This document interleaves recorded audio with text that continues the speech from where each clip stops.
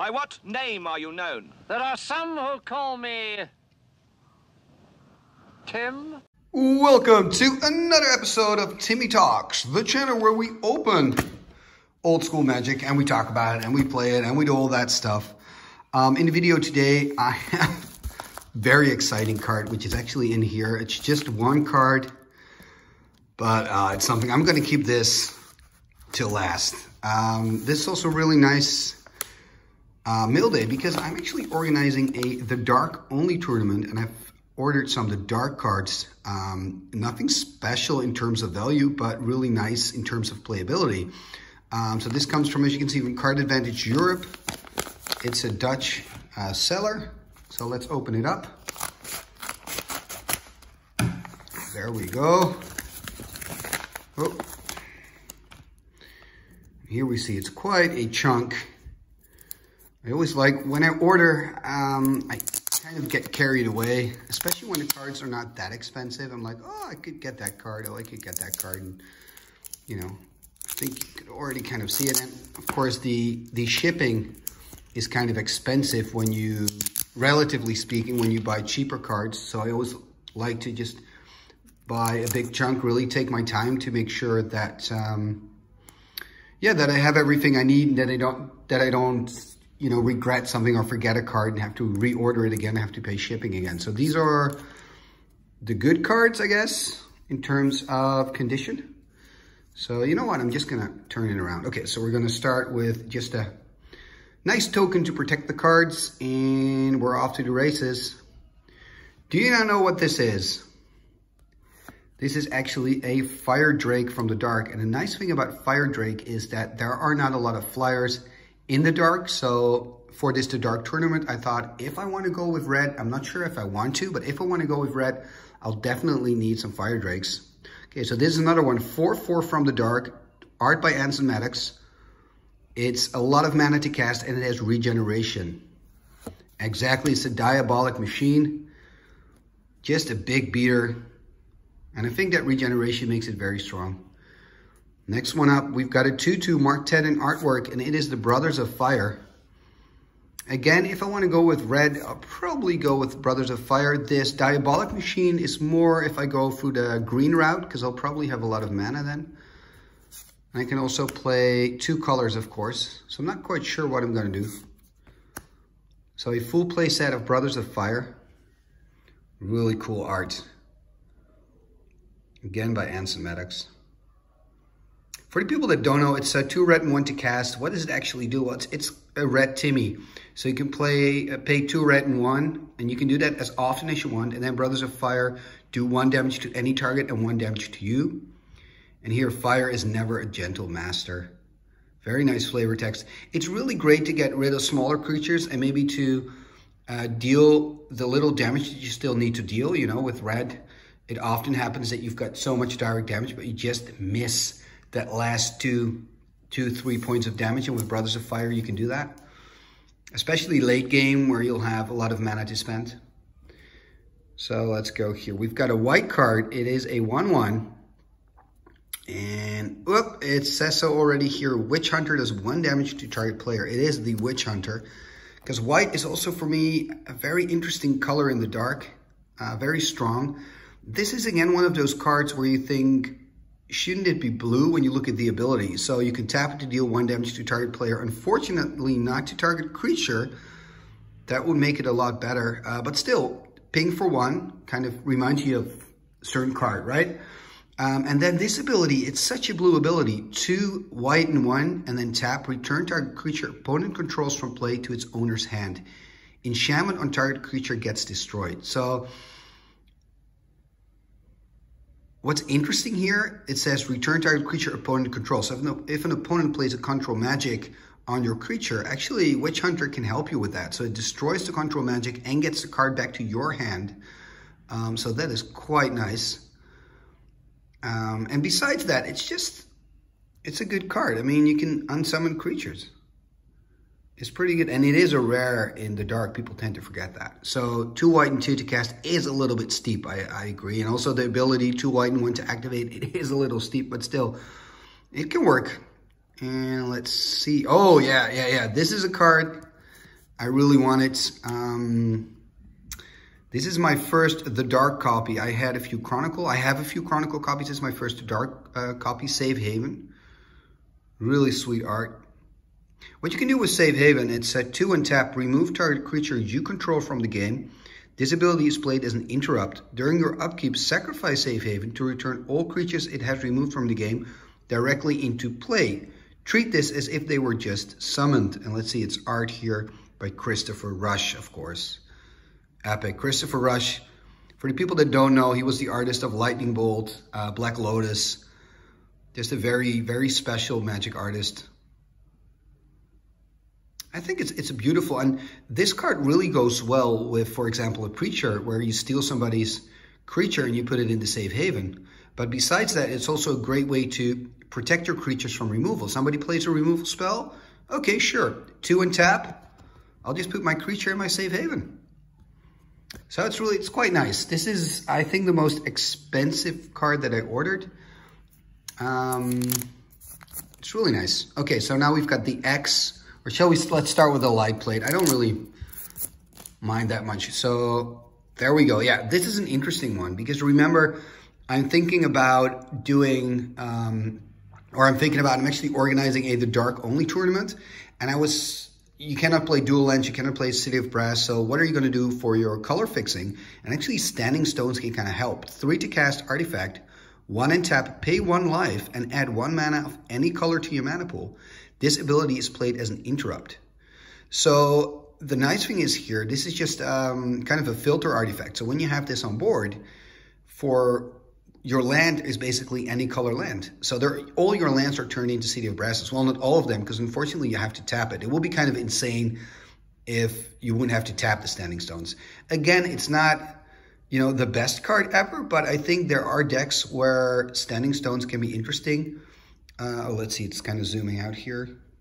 Can we zoom in back? Can we zoom back in again? There are decks where I think this can be interesting, especially if you're playing the Dark only, obviously, and you want to splash multiple colors. So Standing Stone's interesting. Next one, it's 2/2, Sisters of the Flame. Yeah, so I just figured maybe it's useful if you want to have a lot of land. This could be useful. Let's just zoom in here. There we go. Very cool hair. Always reminds me of Queen, to be honest, when I see this. Very cool. Tap, add 1 to your mana pool. This ability is played as an interrupt. 3 mana for 2/2 is actually decent, and it also has a pretty good ability. So I think overall, this is a pretty good card when you're playing the Dark only. And I think this is the same, right? Another one, another Sisters of the Flame. I figure if you're thinking about playing with Brothers of Fire, you have to add a Sisters of the Flame. Oh yeah, this is a card that I wanted. Not too long ago, I created a Halloween deck, and somebody said in the comments, why haven't you included a Scarwood Hag? Because my Halloween deck was, it was inspired by Scavenger Folk, and so the whole team in the deck, I'm just gonna put a picture up of the deck here for you to see. My whole theme was Scarwood and inspired by Scavenger Folk. And somebody said, man, where's the Scarwood Hag? You need a witch in the forest. And I realized I don't have Scarwood Hag, so I ordered it. And besides that, I think it's a cool card. 1 green, 1, and let's see what it does. It's a 1/1. 4 green and tap. Target creature gains Forest Walk until end of turn. And tap, target creature loses Forest Walk until end of turn. So this actually can protect you from those... if you're playing with Urnham Djinns, that you have to give your opponent Forest Walk. So if you got Scarwood Hag, man, you've got nothing to worry about. So Scarwood Hag. Next one, just an artifact, Christopher Rush art. Oh, yeah. This is quite cool. The Ruined Sword, the He-Man sword. Look at that art. It's just, Christopher Rush art is just amazing. Wow. Those colors, that orange. Beautiful. So this card is 6 to cast, which is ridiculous. And then you're probably expecting it to be a super good artifact, right? Kind of like an early equipment card, right? You see the sword. Now, what does it do? Let's take a look. 3 and tap. Target attacking creature gains +2/+0 until end of turn. Any creature damaged by target creature may not be regenerated this turn. If such a creature is placed in the graveyard this turn, remove it from the game. If target creature leaves play before the end of turn, Rune Sword is buried. Now, the interesting thing about this is the part where it says target creature may not be regenerated this turn. I think Rune Sword can be pretty good in specific formats. I think, for example, in Commander, I should say EDH, by the way, sorry. So in Elder Dragon, it could be quite interesting because Rune Sword can take care of those annoying regeneration creatures that I actually play with as well from time to time.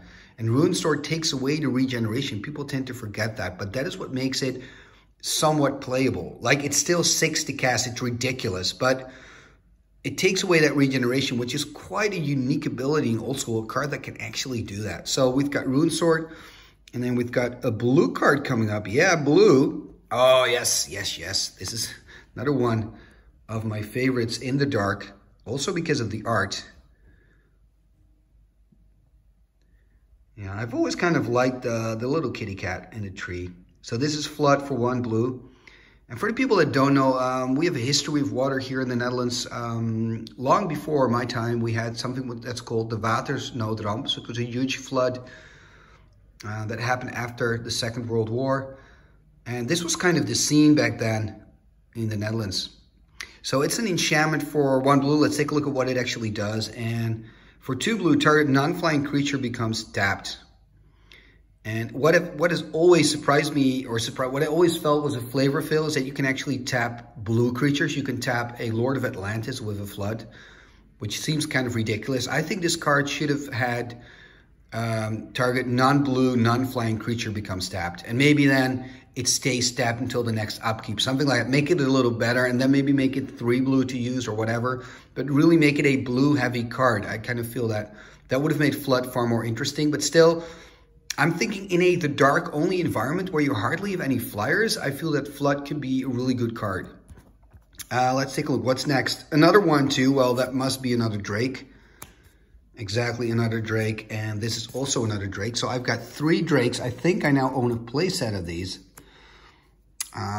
And there we go. So there's a lot of the dark cards here. This, I think... Let me know in the comments below what you think of this card. I think it's incredibly interesting. So it's Dark Heart of the Woods, 1 green and black, one of the only golden cards in the dark. It's an enchantment. And it reads, you may sacrifice a forest to gain 3 life. Counts as both a black card and a green card. I think this is an extremely strong ability, especially when you have a strategy where you simply need to buy time. Maybe it's me, but I can really see this card work. And I know it's actually not me because I've seen it in lists and in Old School decks. I'm still curious about your opinion, though. What do you think of Dark Heart of the Wood? Would you use this card? And if so, in what kind of build would you use this card? I mean, I'm interested. Let me know. Next one up, a green card, 4/5. Yes. Yes, this is a pretty good card. It's Carnivorous Plant, 1 green and 3, so the same casting cost as the Urnham Djinn, but then it has no downside. Oh wait, it does, because it's a summon wall, so you cannot attack with it. Still, it is a 4/5, and I love walls that have a lot of power. There are not a lot of walls in Old School that have a lot of power. Toughness, yes, but power not. So this Carnivorous Plant can take care of so many opposing creatures. It's a really nice standstill. And that art, very cool. Here you see that mouth. Wow. Flavor text is nice as well, though. I'm not going to read the whole thing, but it's really nice. So if you have time, you can pause it now, and you can actually read the flavor text. It's quite nice. Of course, Quentin Hoover art, beautiful. So Carnivorous Plant. Next one up, it's another Carnivorous Plant. Another Carnivorous Plant. Hey, this card is very interesting. Tangle Kelp.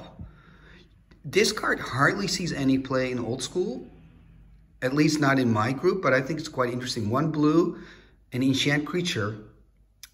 And let's see what it does. Target creature does not untap during its controller's untap phase if it attacked during its controller's last turn. So that's quite interesting. So if it attacks, then it doesn't untap the next turn. So that, I think, makes Tangle Kelp quite an interesting card. Now, there's also another part of the card that it makes me realize, makes me think of Paralyze. And you see that here, target creature becomes tapped when Tangled Kelp is cast. So that is quite interesting. So it taps the creature immediately, so it opens the road for you. I think that's fascinating. The problem here in the dark only is I can see Maze of If being a problem, because now with the new rulings, what you can do with Maze of If, you can attack with your attacking creature. After you've dealt damage in the combat phase, you can use your Maze of If to untap your creature. Then obviously Tangled Kelp doesn't work anymore. However, it still works in an aggressive strategy where you want to tap down your opponent's creatures. So I find it interesting. I believe, yeah, I have a full playset here, and here we see just another new card, I guess, to protect the older cards. So a nice playset of Tangled Kelps. I think it's a pretty good card. Like, it's not a super good card, obviously, or you would have seen it more, but it is one of those interesting cards where I think, you know, I think we can do more with this than just not playing with it. Anyway, Tangled Kelp playset. So as you can see, my idea for my dark deck is going everywhere at the moment. I'm not quite sure to what color I want to commit. But now, the envelope that at least I've been waiting for. Oh, there's such a cool card in here. Oh. Don't want to spoil it. Let's have a look. Yeah, okay, so we're gonna open it like this. And here it is. This is the card. I'm gonna open it up. Take it out of the bag, if I can. Okay, it's a little stuck, but I can manage. Oh! And let's see. Oh, there are actually two cards in here. Well, let's see. The one that's in the best condition, that's this one. This is the one I want to show you. I'm very excited about this card, but this is also a beautiful card that I have in here. It's an Alpha. And whew, look at that. Wow, wow, wow, wow, wow. Oh, the red Elemental Blast. Look at the art on this. Isn't that amazing? Look at that guy. Casting fire. Blocking that blue spell. Counters a blue spell being cast or destroys a blue card in play. Richard Thomas. Absolutely amazing art. The cool thing is I also own, and that's actually why I purchased this one, I also own a blue Elemental Blast Alpha. So now I have one of both. So I'm really, really happy with this card. Beautiful art. Okay, so this was already a great card, but this is not even the card I was talking about. This is the card that I'm talking about. It is in wonderful condition. You know what? I'm just going to take it out. Ooh. It's always kind of, when I take out a card that's in such good condition, it makes me nervous a little bit, but here we go. Bam! It is the Argivian Archaeologist. Nickname of this card is The Shirt, because he is wearing pants, but he's wearing khaki pants, and it's almost like he's not wearing any pants. This is one of those weird cards that you think, what is this guy doing in the world of magic? Like, he's an archaeologist. It's more somebody that comes to a dig site afterwards to find the remains of this magic world that we're talking about within the game, right? He looks like a guy that's just a regular archaeologist in modern day, or at least the 70s or something.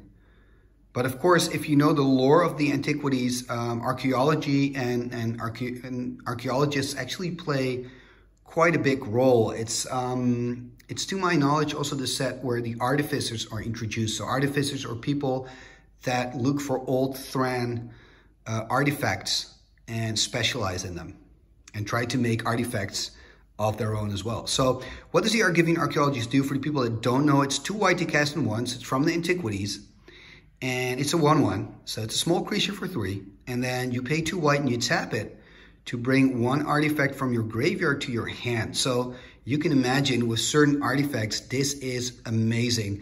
Of course, Chaos Orb is your main thing, but also Triskelion, and there are just many other synergies and really cool things that you can do with this card. The problem, of course, being that it's pretty much white committed with the double white casting cost and also the double white in its activation. In my opinion, you can use this card in multiple ways for multiple reasons. You can say, I'm going to just put a one-off in and maybe play it late game as a surprise and, you know, get my most powerful artifacts back out of my graveyard and get the victory. Or you could say, I'm going to have 2 or 3 of them in my deck and really build my strategy around it. Another thing that you can do is say, you know, this is just a card for me to catch up some removal.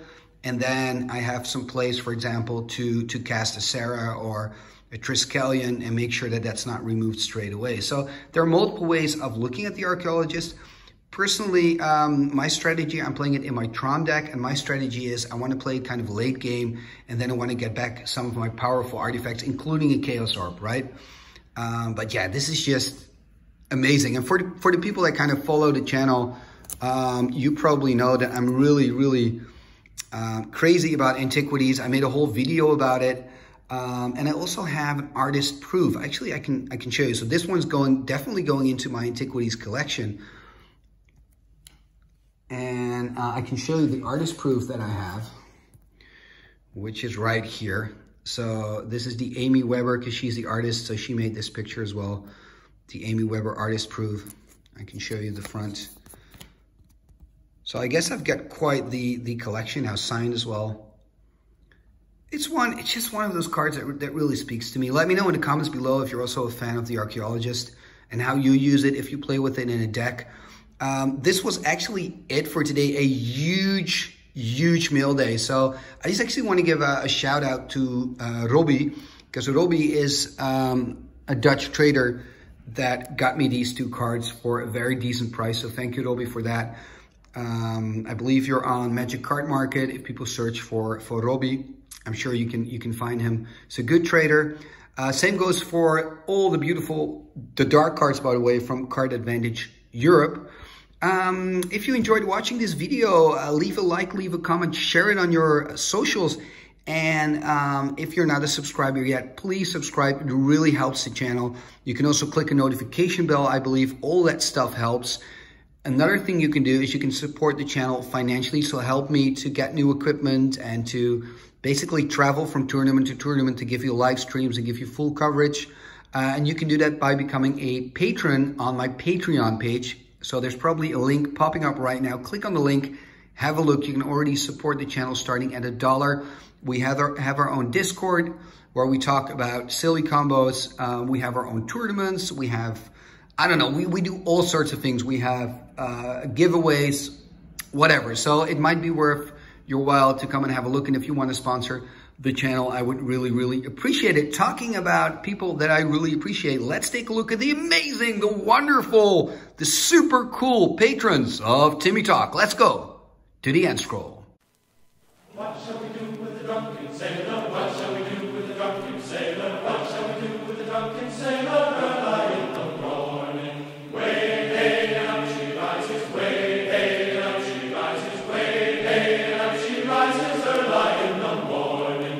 Put him in the longboat until he's sober, put him in the longboat until he's sober, put him in the longboat until he's sober, early in the morning. Way hey and up she rises, way hey and up she rises, way hey and up she rises, early in the morning. Pull out the plug and wet him all over, pull out the plug and wet him all over, pull out the plug and wet him all over, early in the morning. Way hey and up she rises, way hey and up she rises, way hey and up she rises, early in the morning. What shall we do with the drunken sailor? What shall we do with the drunken sailor? Put him in the scout to the hood, put him in the scout to the hood, put him in the scout to the hood, put him in the scout to the hood, put him in the scout to the hood, put him in the scout to the hood, early in the morning. Igitus, figitus, sumba, kazee.